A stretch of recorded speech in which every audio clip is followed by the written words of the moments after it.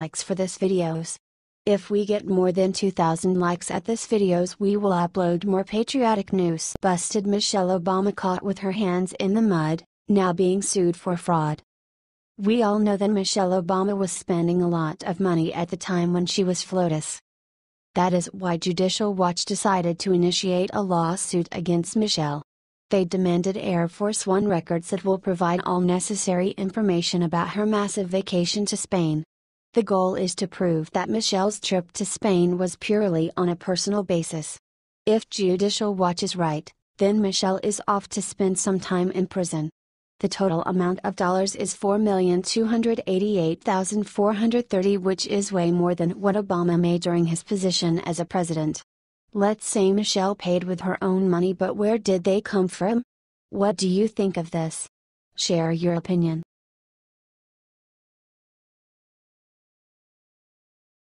CIA official leaks Obama's plans to destroy America, proves Trump was right all along. I don't like Obama as much as the next conservative, but this woman is convinced he is trying to take down America as we know it. Former CIA employee, Claire M. Lopez, was not just a pencil pusher with a desk job for our government. She was the Vice President for Research and Analysis at the Center for Security Policy and a Senior Fellow at the Clarion Project, the London Centre for Policy Research, and the Canadian Mean Institute. That's quite a resume. So when you read what she said, this can't possibly be coming from a place of craziness. It's pretty legitimate. The Conservative Post reports, since 2013, she has served as a member of the Citizens Commission on Benghazi. Also Vice President of the Intelligence Summit, she formerly was a career operations officer with the Central Intelligence Agency, a professor at the Center for Counterintelligence and Security Studies, Executive Director of the Iran Policy Committee from 2005 to 2006, and has served as a consultant, intelligence analyst, and researcher for a variety of defense firms. She was named a Lincoln Fellow at the Claremont Institute in 2011. Lopez said the global war on terror had been an effort to stay free of Sharia, or repressive Islamic law, until the Obama administration began siding with such jihadist groups as the Muslim Brotherhood and its affiliates. Lopez believes that the Muslim Brotherhood has thoroughly infiltrated the Obama administration and other branches of the federal government. One of the most outrageous of those appointments is Mohammed al-Abiri, a senior member of the Department of Homeland Security Advisory Council. According to a report by the Center for Security Policy, al-Abiri supports brokering a U.S. partnership with the Muslim Brotherhood terrorist group. 2 months ago, a firestorm erupted online after al-Abiri tweeted that a caliphate is inevitable and compared it to the European Union. Claire went into full detail, on video. It's absolutely chilling, that's all I needed to hear. Here's a more recent video in which she talks about cyber terrorism and why Trump is absolutely right.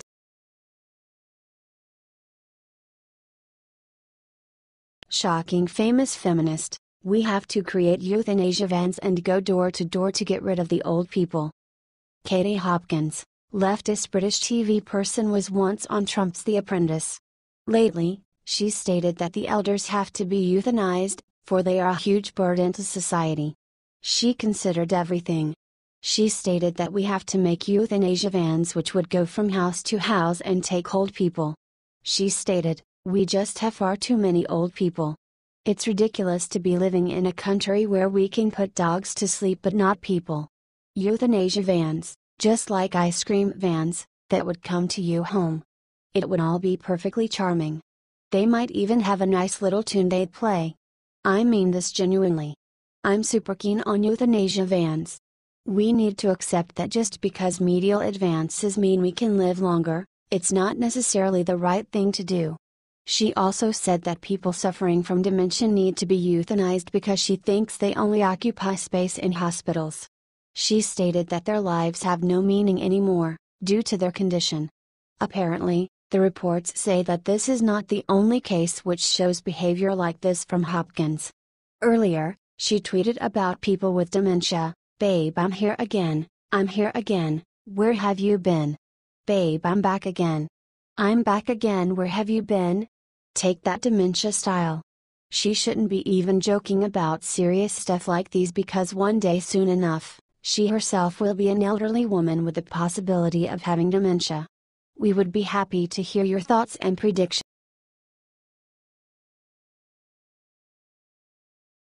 Trump releases a bone-chilling statement and the media is going crazy. Unfortunately, the Democrats succeeded at sabotaging President Donald Trump's repeal of Obamacare. Trump instantly sent a sharp message that touched the whole country. This nation had the chance to secure a good future for the next generations and fixing one of the biggest issues in our country, the healthcare system. America had the chance for a new beginning.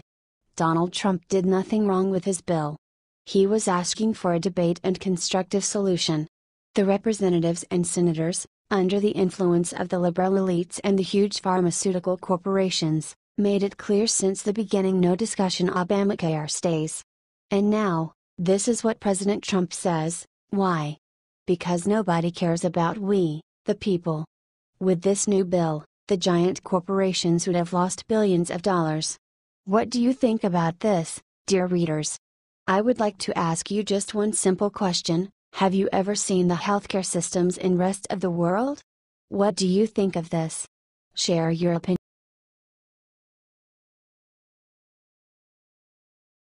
George W. Bush breaks silence, makes stunning confession about President Trump.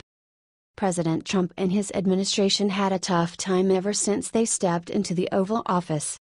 A lot of obstacles and hate were on Trump's path and are still there. The Trump administration has not had it easy since taking office. They have been met with severe hate everywhere they turn, and it is starting to take a toll on how effective they can be for the American people. Now, it is not the time to panic, as these liberals cannot keep it up for too much longer. They are simply running out of things to lie about, and it shows. The media has also been very hard on Trump. They have been trying to push big lies that could get President Donald Trump into some big legal trouble. Luckily, the American people are smarter than to listen to what the mainstream media tells them. But now someone else has come out talking about the administration. George Bush has entered the room, ladies and gentlemen. He went on to talk about the media's treatment of Trump. When I was president, you, the major networks, mattered a lot more, Bush said with a smile. Because there were, like, 3 of you. And now there are all kinds of information being bombarded out. People can say things anonymously, and it is just a different world. He shied away from going too far in either direction, but it seems pretty obvious that he does not like the way they have been treating Trump. For a man that has stayed largely silent on politics since leaving office, he sure did come back with a booming entrance.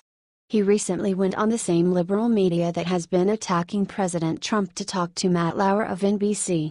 What do you think of this? Share your opinion.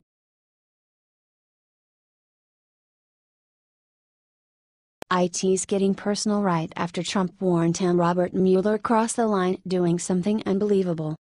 If you want to describe Robert Mueller's actions, to say that he overdoes things will be far from enough.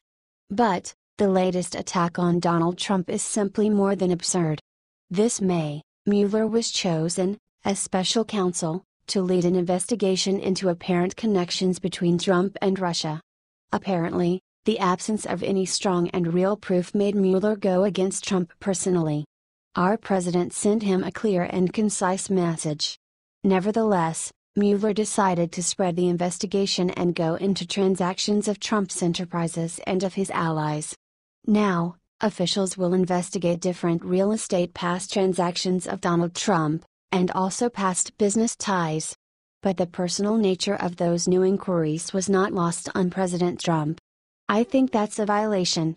Look, this is about Russia, President Trump said when asked whether Mueller has crossed the red line by broadening the investigation to include his companies. And he couldn't be more right. Mueller thinks he can win by fighting dirty, but we all saw how that worked out for crooked Hillary. If the special counsel plans to continue such a disgusting witch hunt, there is no reason why President Trump shouldn't fight back. We would be happy to hear your thoughts and predictions.